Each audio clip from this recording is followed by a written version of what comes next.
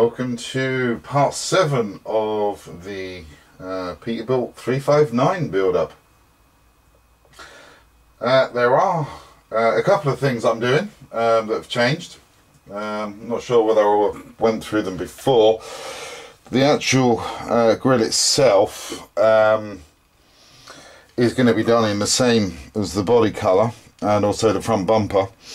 I've also found online some sort of diamond shaped wire mesh that's going to go in there. So what I'm going to do is I'm going to sort of cut this this grill out and put the wire mesh in its place instead. And I've also got some 1mm sort of styrene that I can put down just to replicate those 3 bars that are at the front there as well. The good thing about these bars is that there's like a rivet sort of like just on the outside of that one in the middle for that one, and then one on the inside for that one there. So that's going to make it a bit easier. So I can cut this grill out and then just insert the new one. In fact, I think what I'm going to do to begin with is just cut this out. The 1mm strips I'll get painted in the set, or get the 1mm strips in, and then I can paint the whole thing in body colour. The badge itself up here, what I'm going to do is just sort of put the chrome marker in there, and then the Peterbilt I'll just do in red. So that should look pretty good. The actual grille, when it comes in, I'll paint that chrome as well, and then I'll be able to slip that in from behind. So that's going to look pretty cool. So main aim of the game for this now really is just to get this grille taken out, tidy it all up, and get that painted. I've already covered up the light covers, or sorry, I've already covered up the lights as well for that. It's ready for the spraying, so that's going to be pretty good. I'm pretty excited about that. We've also got all of the auxiliary parts for the cab done in the violet as well, which is great. They just now need to be lacquered. The little stripes around here, once I've put the lacquer on, these little stripes here will then be chromed as well, so that'll be good. And it's the same with all the other bits and pieces. The hood itself, that has been painted on the inside as well now, so that's looking pretty tidy. I just need to put the clear coat on that one. Cool, I had to think about that for a second. And we've also got the front bumper done as well in the violet on both sides and around the edges, etc. So I can now go ahead back and again with this do the clear coat on that, and that would be fine. I just need to, on this one, I just need to sort of sand that down there a bit, because the paint has gone a bit funny, so I'll just sand that down, and then I'll be able to give it its last coat of the violet. The other thing that really does need to be done as well, obviously, is this. That's all done. I just need to do the silver coat on that. I'm going to do that bottom side black, and then obviously once I've got this bit sorted out, as I say, do the silver on that, and then do the black, and then do the violet on there as well. So yeah, that's looking pretty good. It's going to be a few days before the diamond shaped mesh comes in, but that's not a problem. I can just get everything else sorted out whilst I'm waiting for that to come in. The actual stuff that I've got coming in, I think it cost me £3, and it's I think it's about A5 size, so that's pretty good. So for £3 you can't really complain too much. So yeah, that's what I'm going to do. I'm just going to get all of those little bits sorted out, and as soon as I've got some more progress done on this wee beastie, I will come back to you. Got some work carried out to the grille of this wee beastie. we've now removed what was the old grille, which wasn't see-through. We've got all that smoothed out nice and level, which is good. So that's starting to look pretty good now. One of the other things that I have also done as well is the wires for the lights. I've run them down the hinges for the hood, and I've purposely kind of stopped them at those edges just there, because what I'm going to need to do is work out how much slack I'm going to need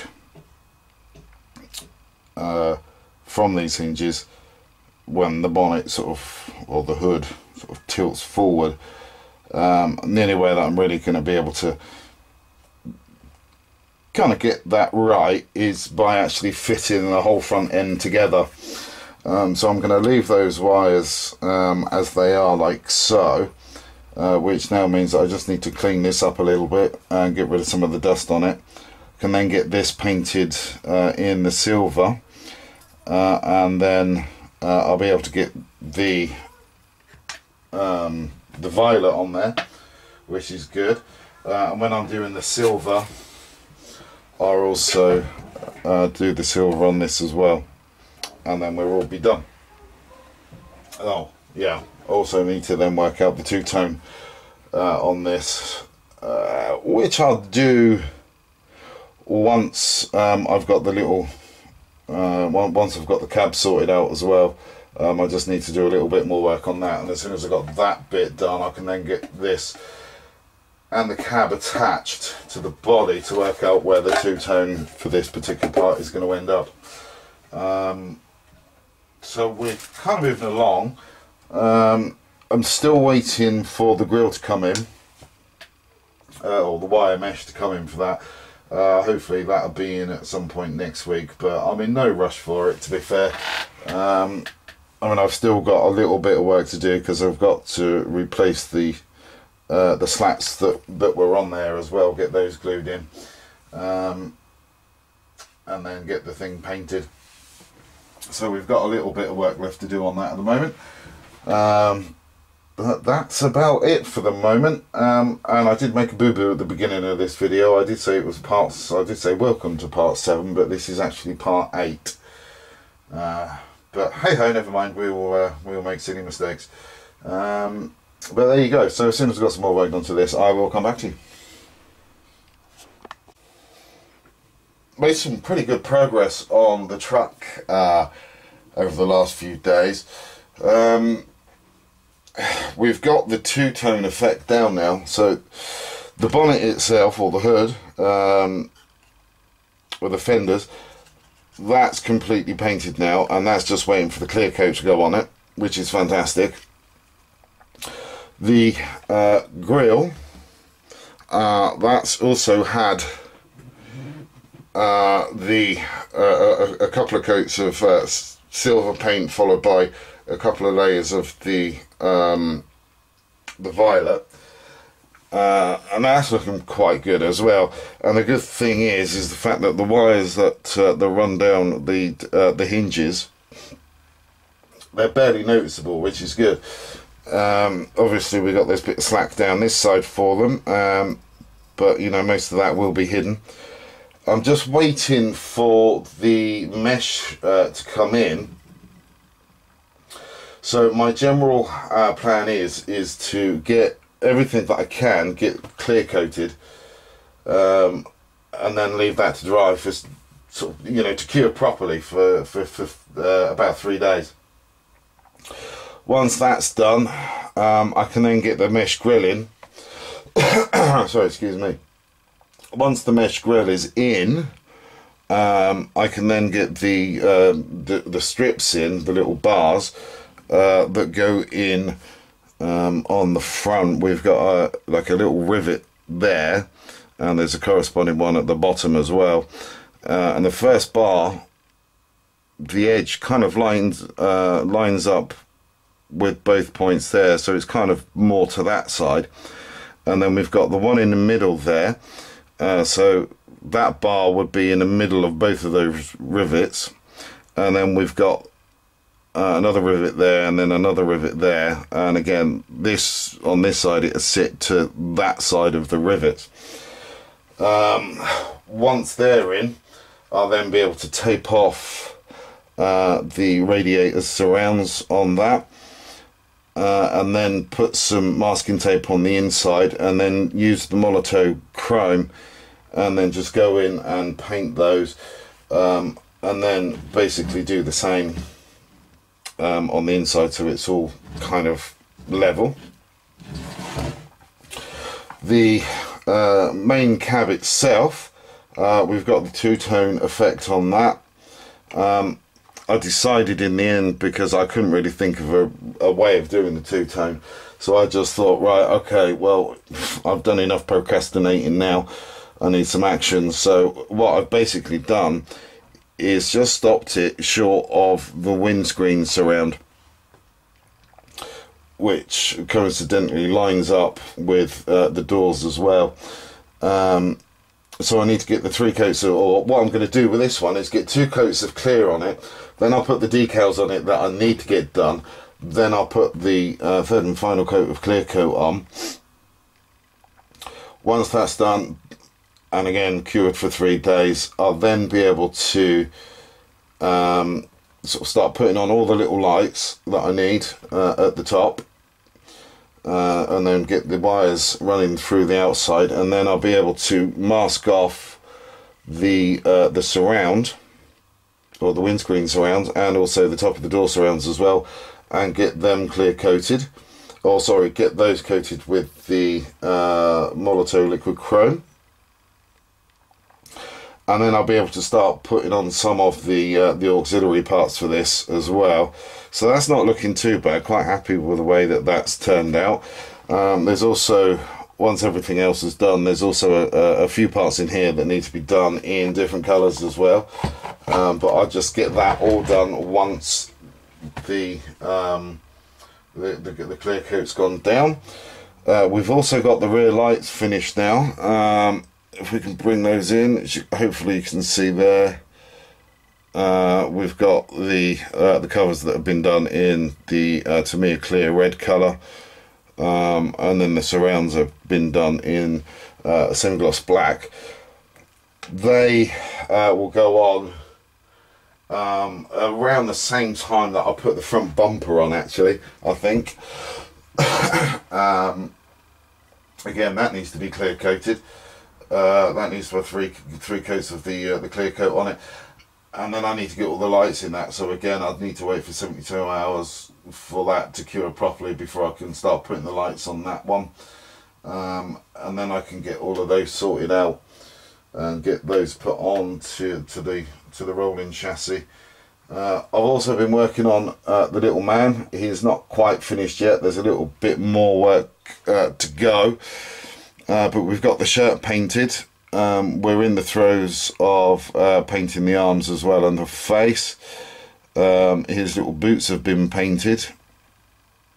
Still need to do the belt buckle, and I also just need to do a little bit of work to the buttons on the shirt as well, and I also need to do his hair. But he's not looking too bad. Once he's finished, I'll be able to get him in the cab, and then the cab will be finished, which would be great.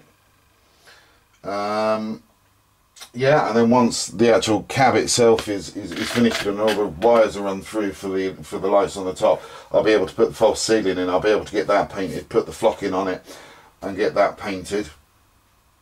Then I can get all of that installed, and I can get the cabinet then installed into the main body of the cab. And then we can work out where the wires need to go from there. And then I've just got all of the last little auxiliary parts really that go on the main cab, like these 2 bits. Again, they need 3 coats of clear on there, and once they're fully cured, I just need to do the chrome rings that go around those. So they look pretty good, and yeah, I mean, hopefully it's not going to take too much longer to do these bits. The actual sleeper cab itself, That's been painted in the silver and it's waiting for the 210 to go on top of that. This part is going to need to be done in matte black, but it's quite easy to do. I can just mask off the bottom of that really. When it comes around to doing that, I can just mask that off. But I kind of really need to get the body or the cab and the sleeper cab on the chassis really, just to find out how I'm going to do the two-tone effect on that. I kind of got a funny feeling that what I'm going to end up doing is where the line on this ends is kind of go up at a diagonal, so it kind of stops near the top of the roof, and then just mask the roof off area and the other parts of the silver, so it kind of, you've got an angled section to that really. But I don't know yet, we'll soon find out. But yeah, not too far away now from getting some of the other bits added to the chassis, and that'd be cool. That'd be pretty good. I'm kind of looking forward to that. It's just going to take a little while just to get all of these bits properly painted. As soon as I've got some more work done to this, I will come back to you.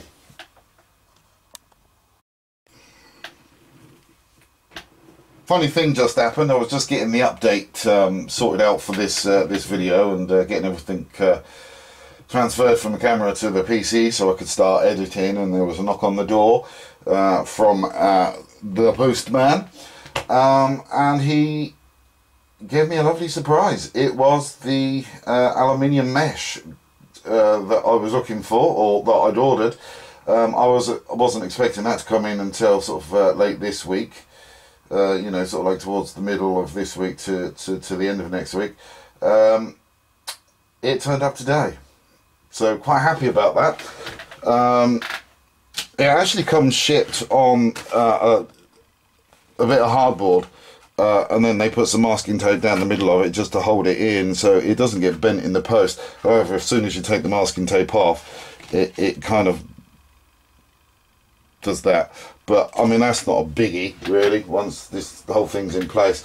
I mean, this is about an E5 sheet, so if we get the grille that obviously still hasn't been painted yet, but if we can kind of try and get that some way into the gap, you can see there that looks pretty good, and it's also going to open up so you can see the engine bay as well. So I'm really happy that this has come in.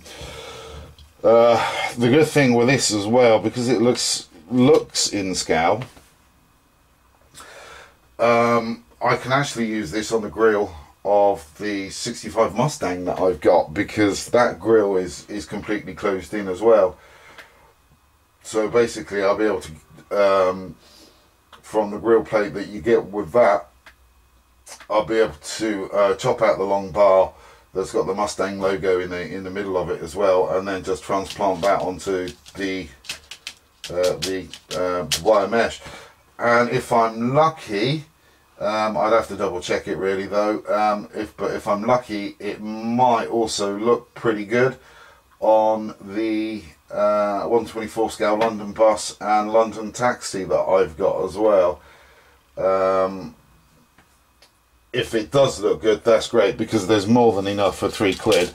There's more than enough there to do all of them really, and then I'd still have some left over. Plus the fact this stuff then as well would be pretty good, you know, when I sort of get back to doing the sci-fi models. I might actually also be able to use this for the impulse grills as well. That kind of add a little bit more sort of depth and realism to them, so that'll be pretty good. Yeah, so I thought I'd show you that before you know, I sort of got the video ready to put out there in YouTube land. Also, one other thing as well, I'm going to ask a favour of somebody out there in YouTube land as well. I need As you can most probably remember from episode 7, I need a decal that's going to go in this area here of the Wildy Coyote. Now, unfortunately, my printer does not have sufficient DPI to be able to make a really good decal. Comes out really nice on paper, but then when I try and transfer it over to decal paper, or the decal sheet,